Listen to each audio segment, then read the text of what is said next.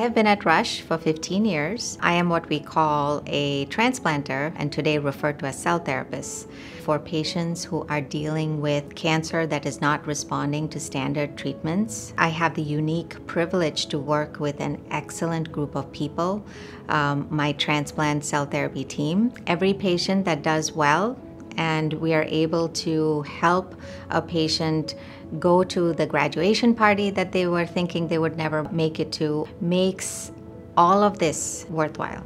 Tumor-infiltrating lymphocyte or TIL therapy promises to offer a treatment option with limited chemotherapy.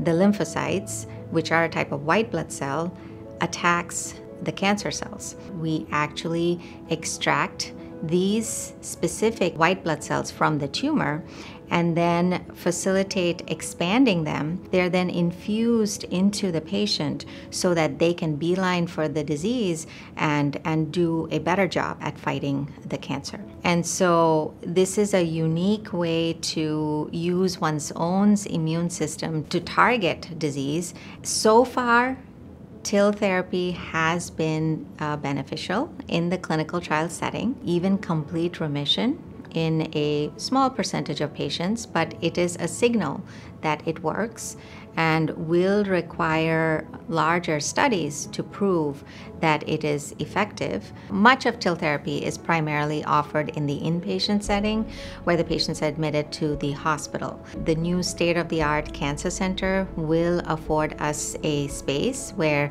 we should be able to provide much of this therapy in the outpatient setting. The new cancer center also has the ability to offer more space with the right kind of environment which is safe for our immunocompromised patients in the outpatient setting. At the end of the day, the warmth still remains, which comes from the people.